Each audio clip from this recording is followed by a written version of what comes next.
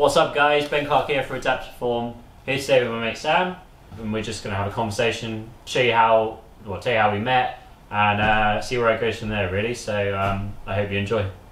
Alright, so when we met was, what, 2010? Was it 2010? Yeah, 2010, that's when I had my accent. Mad. So 8 years, well, coming up to 8 years years ago. later in the year, which seems like So I'd forever. so I'd only had my accident 3 years before that. Yeah. And I felt like a veteran. I felt like I knew everything then. I felt like after my first year, I'm like, yeah, I've had a year now. Yeah, I know exactly what spinal cord injury is all about. Yeah, I'm solid. I know. Yeah, that's mad. So I was training you. So I'd done my PT training, and yeah, you were my patient. Yeah. Which now seems like the most ridiculous thing in the world. I remember getting you get like a patient profile. Yeah. And everyone comes in and it's like, so and so has done this, this, this, and this. 9 times out of 10, so and so has done nothing fitness wise. Yeah.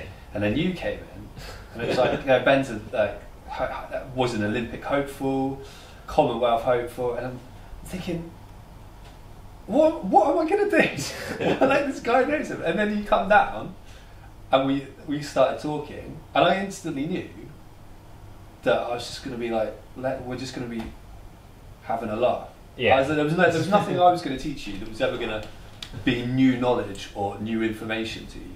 Yeah. So it was just for me it was a good hour to have a laugh. Yeah, makes a change from It makes a change from someone that doesn't know anything. Doesn't want to be there. Yeah. And yeah, I knew that we were going to achieve something.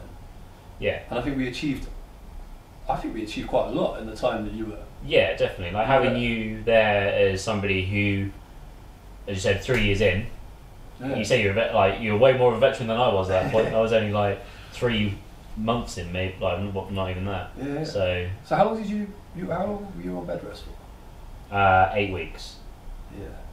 Yeah. That's kind of standard, isn't it? Yeah. Yeah, pretty much standard. I persuaded them to get me in the pool as quickly as possible. I remember that. I remember being part of that conversation. Yeah, because I was like, I'll be fine. Be fine, I can swim. Yeah. Can hold my breath. Didn't we take you down? Cause I think we took you down in your bed as well a couple of times, didn't we? I went down in my bed to look at the pool. Yeah. I remember. Yeah. Which now sounds really sad. But I was like, I need the pool in my life. But that was for you. That was your driver. Yeah. I was like, I want to be able to swim again. Yeah. Yeah. And I think that definitely helped you. I think everyone has a driver and needs a driver in that situation. Yeah. But I remember just because it was me, Sam, head physio, and a couple of others, and I remember sitting there and everyone just being like, we can't do it yet. We were like, but he needs it. We're going to expect like the best kind of recovery from him. He needs something that's going to excite him and get him to push forwards. Yeah. And that was definitely it. Yeah, makes sense. I didn't realise any of that happened. No, to be fair, mate, I completely forgot it. And then you start talking about these situations, I just completely remember it. Yeah. So to give you more of a background on like what we're talking about, when I had my injury, I first of all was in Poole Hospital, where I did quite a bit of like about a month of recovery there, just lying in bed, waiting to have my operation. Having my operation at Southampton, going back to Poole. Then after that month, you moved to the spinal centre, and that's where Sam was working. Yeah, so what was your sort of role? So my role was a fitness trainer. So we would have guys that would come in, and depending on where they were fitness wise, where they were on their rehabilitation, what their goals were. So we had some guys that needed to lose weight in order to be able to function properly. Yeah. We had guys that were maybe struggling with transfers. Guys like yourself who were fit before, that just needed to get their levels back up and had their own goals and aspirations. But generally, my role was general fitness. In order, I would help you gain your fitness levels back up, in order for you to get the most out of your physio sessions. Yeah. So, and that was quite hard, because a lot of guys wanted to do the gym exercises, but they didn't want to do the physio stuff. Yeah, that makes sense, because gym is like, hey, people love gym. People, yeah. But physio never feels like you're really You don't achieving feel like, anything. you do, you know, some physio sessions you could have been doing half an hour standing, and then half an hour just pressure lifts. Yeah. And you don't feel like you've achieved anything. But whereas if you've done half an hour in the gym, 45 minutes, and you can say, oh, I did 30 kilo, I don't know, 30 kilo bench press, or that there's a numerical satisfaction goal, from it. You're chasing that, not like the numbers or the feeling. You have that. Yeah. So I was like, and I was always having meetings, and you know, the physios would always say that you need to have a word with such and such, because you know, by the time they get to our sessions, the physio sessions, they're too tired. Yeah. So there was a lot of juggling around and a lot of just a lot of juggling and sort of, what's the word? Just balance. Balance and oh my days! What the fuck is the word?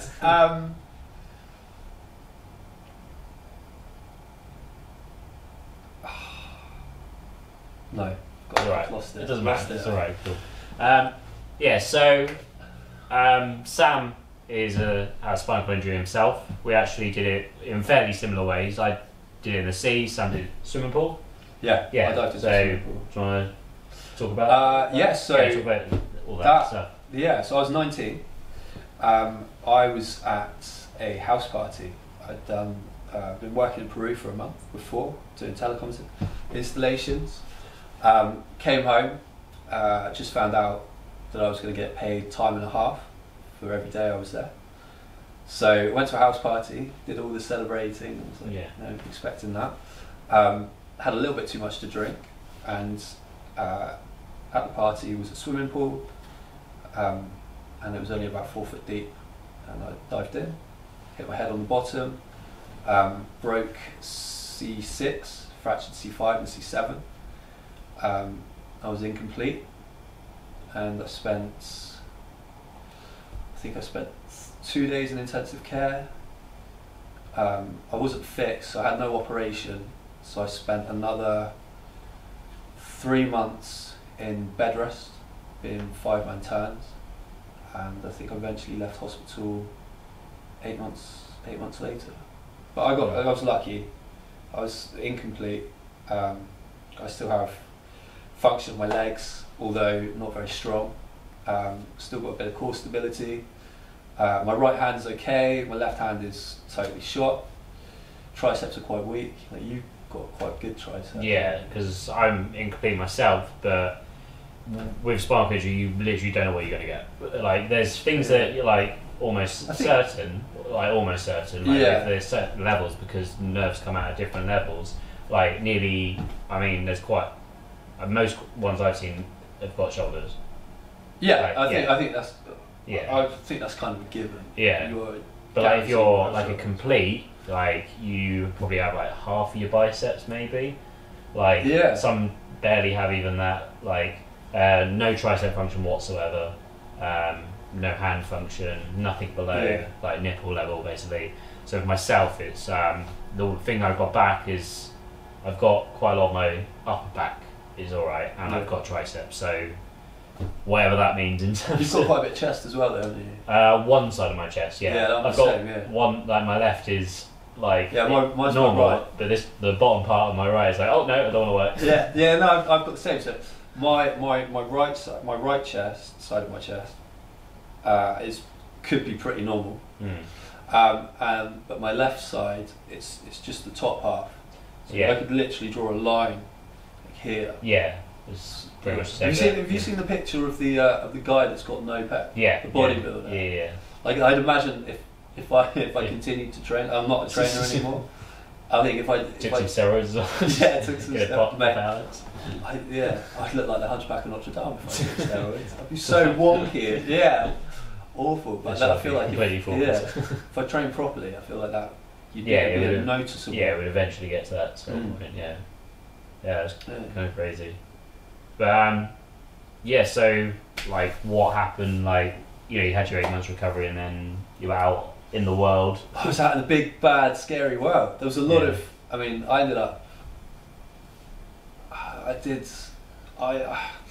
spent a good couple of months trying to be the guy I was before I had my accident. Yeah. Trying to keep up with the boys, my friends, and I struggled with that. I went straight into a relationship as well, and there was a lot changed in such a short period of time. Yeah. I moved into a place on my own, and I think I spent a lot of time making a lot of mistakes. Tried to find my sort of grounding and finding the sort of things I wanted to do. I thought about going into teaching, and someone suggested mentoring. We talked about it before. Yeah. And it wasn't. At the time, I didn't feel like I had the confidence to be able to do something like that. So I thought, I used to be quite fit. Played a lot of rugby, surfed, swam a lot. Not to any sort of great levels, but I was always doing. I was always very active. So I thought, well, maybe I'll go into training, and then that's how I got into the job at Salisbury. Yeah. And that was great for me, on a personal level, for my own development. So sort of 3 years passed where I was up and down, and I got diagnosed with depression, and I went for a really bad stage of my life, and going through, or being able to go back to the helping guys, being able to impart the very little knowledge that I had, helped with my sort of recovery process. Yeah. But at the same time as well, I remember being able to have chats with guys, and some days I would go in walking, and I used to find that really difficult because the first thing everyone wants to do is start walking again. Yeah. And I'd feel like I was kind of rubbing it in their faces occasionally. Yeah. And be like, well, you've had your accident, but I can walk. Yeah. And it wasn't like that at all, but I used to find it really difficult, so I started using my chair less and less when I was at work. Yeah. To the point where I stopped using it entirely. And I use, even now actually, 10 and a half years later, 10 years later, I use my chair more now than probably I've ever done before. But it's not because it's because using the chair is easier. Yeah. And it's not so much, I don't see myself as disabled anymore. My chair is now, and my girlfriend said it, she said, your chair is more like a bike.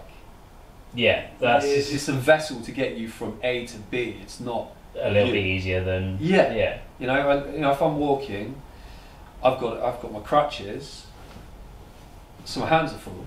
Yeah. And I'm no joke. A strong gust of wind and I'm struggling. I have to stop. I can't move in it because it sets my balance off.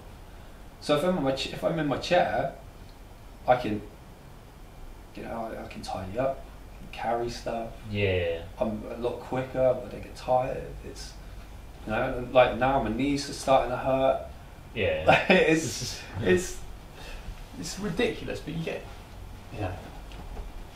used to it, don't you? So. Yeah, you have to adapt. Yeah. You adapted before. Yeah. So but I think that is literally it. I think that you do adapt to perform. Yeah. And the thing is, I remember in hospital they said that you don't really start living your life until 5 years after your accident. Yeah. Because that's how long it takes. It does to get over what happened in a split second. Yeah. It's crazy. It's weird. And that, like you said about depression, that's.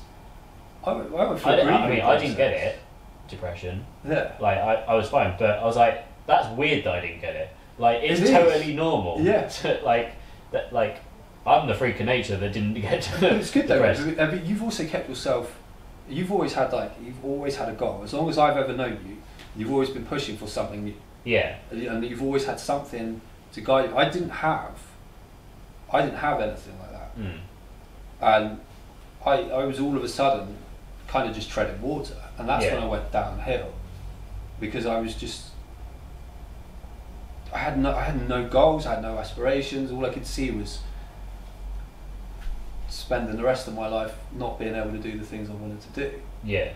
And yeah, it took me a few years, and I think you're right. 5 years is the right sort of thing. Yeah.